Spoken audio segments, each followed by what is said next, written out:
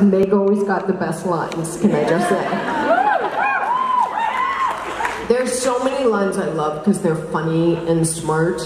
I loved getting to say, "Aren't you a little short for a stormtrooper?" because I wanted to be Princess Leia for a vast majority of my life. I think my top line is actually not a funny one. I love getting to say, "Go save your brother, my unicorn." Yeah!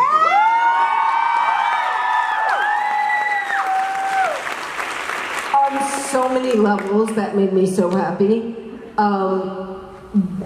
Especially because it's really rare as a woman. I hope it's less and less rare, but it's really rare to get to be the one to save the day or sacrifice yourself for someone else. And I love how nonchalant Meg was about it. It was just a given. It was like, that's what you do because my friends need saving.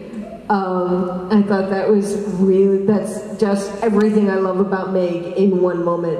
So, what about you? I love all the Clarence references. Yeah! Just like I grew up watching It's a Wonderful Life every year for Christmas. So that was really personal to me. I obviously love that as well, which is why I've adopted it. It has become part of my life and message. So yes, I think that is a good call. Thank you.